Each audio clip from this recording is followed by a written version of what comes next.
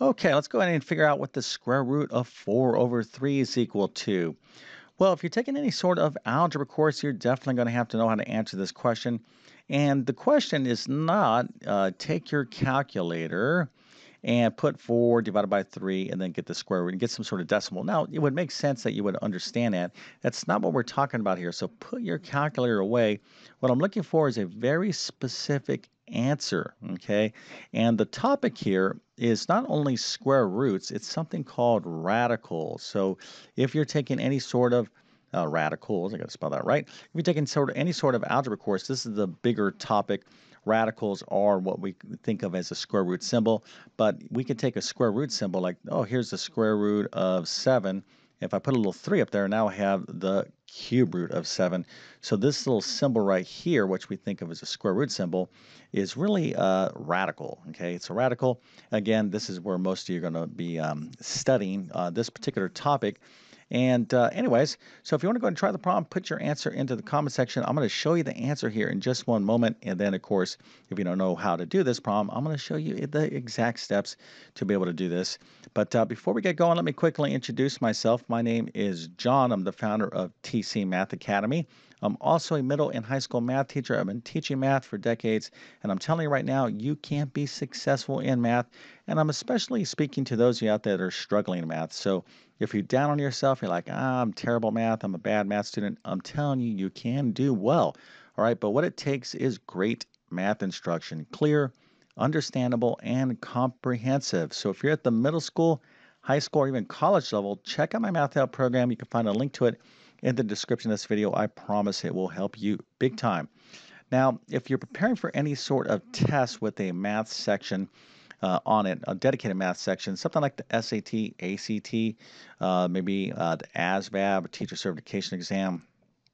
Most of you out there don't even realize you're going to be taking a test like this if you're going to college or any kind of additional schooling or vocational program, because there's a ton of entrance exams, placement exams, certification exams. So, anyways, I have a ton of test prep courses that can help you prepare for those exams. If you homeschool, I have outstanding middle and high school level homeschool math courses. Matter of fact, they are award winning, so you can check that out if that interests you. Now, hopefully you have your own great math notes, right? Because this is critical to being successful in math. But if you don't, I'm going to leave links to my math notes in the description of this video. And if this video helps you out, don't forget to like and subscribe, as that definitely helps me out. Okay, so let's go ahead and get to the answer here. So the answer that I'm looking for is this. So the square root of 4 over 3, or square root of 4/3, is equal to 2 times the square root of 3 over 3.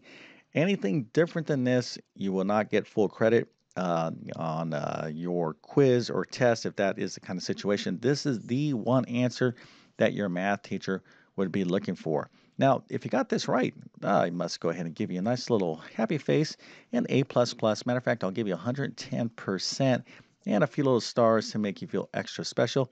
That's very, very good. And this is a pretty easy problem, but if you didn't get this right, if you don't even understand this, we'll stick around. It's not that difficult. Okay, so how do we get from here to here? Well, that's what I want to show you right now. Okay, so here is the work, but let me explain to you a couple of the key things that are going on here. So here we have the square root of 4 over 3. We're trying to figure this out. The first key thing that you need to understand is this. So when we have a fraction, we're taking the square root of fraction, we can write one big square root over the fraction, or we can take that one big square root and break it up into two small square roots. So we can take the square root of the numerator, in this case it's square root of 4, over the square root of 3, because some of you might be saying, oh, I know what the square root of 4 is. It's 2, but I can't get to it because it's one big square root. Well, if you break it up into a square root of 4 over the square root of 3, well, now you can get to it. And that's kind of indicated by this bigger property. The square root of a over b is equal to the square root of a over the square root of b. So the things that you're going to need to know in algebra are these properties and rules of radicals. This is one key one that really allows us to go from here to here. Okay, but now that we're able to do that, we're like, oh, okay, so now I can go the square root of 4 is 2. So that's getting someplace. So you're like, all right, that's good. And then I'm just left with the square root of 3 right here. Now, how many of you had this as your answer? 2 over the square root of 3. Let's go back up here. And let's say you put 2 over the square root of 3.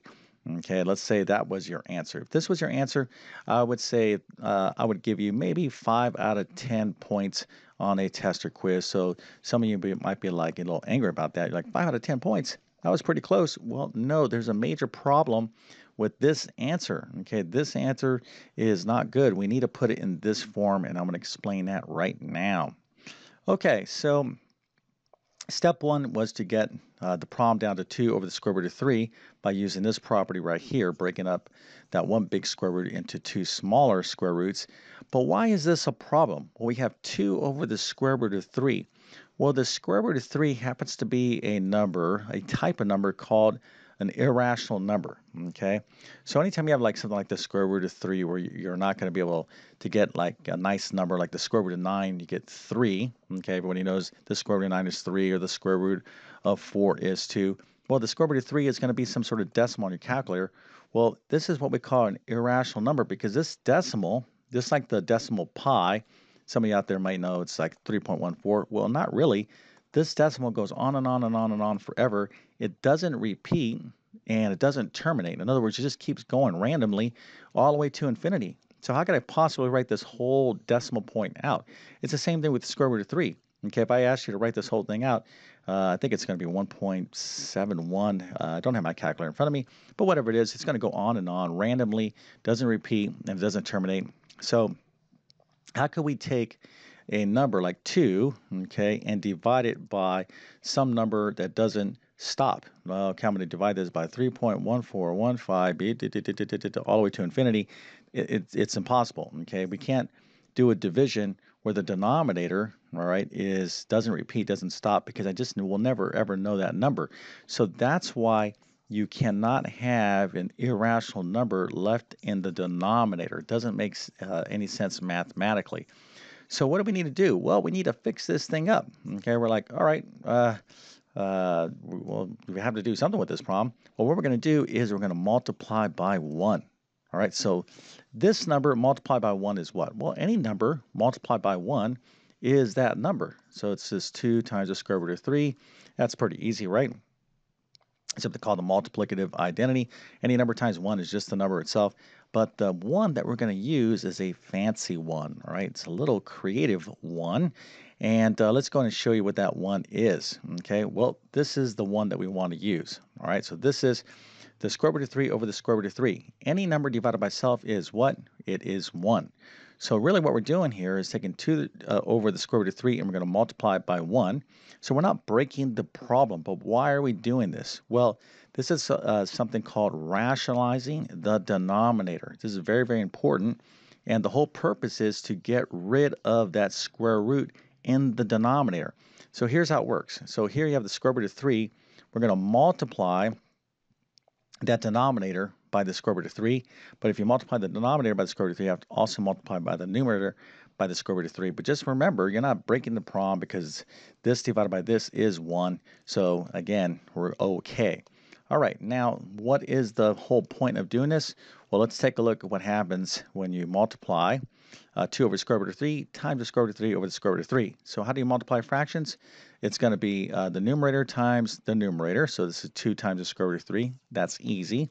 So let's talk about the square root of 3 over the square root of 3. Well, hopefully you understand that the square root of 3 times the square root of 3 is equal to one big square root with these factors here. So that's 3 times 3, which is the square root of 9. Of course, the square root of 9 is 3. That is the answer. Again, this is a property of radicals that you need to understand. Square root of a times the square root of b, I can write that better, is equal to the square root of a times b. This is the stuff you need to know along with that other property and even additional properties in algebra. So now we have the square root of 3 times the square root of 3, which is going to be equal to 3. This is the final answer. And notice down here in the denominator, I do not have an irrational number. I have a beautiful, nice whole number, 3. So that's what you're going for, okay? So if you got this answer right here, that's pretty good, okay? But now, hopefully, you understand why this is a big no-no, having an irrational number in the denominator. And this comes up over and over again in more advanced problems. You got to look out for that. And anytime you have an irrational number in the denominator, we have to address that. Okay. All right, so hopefully this video helps you out. If that is the case, don't forget to like and subscribe.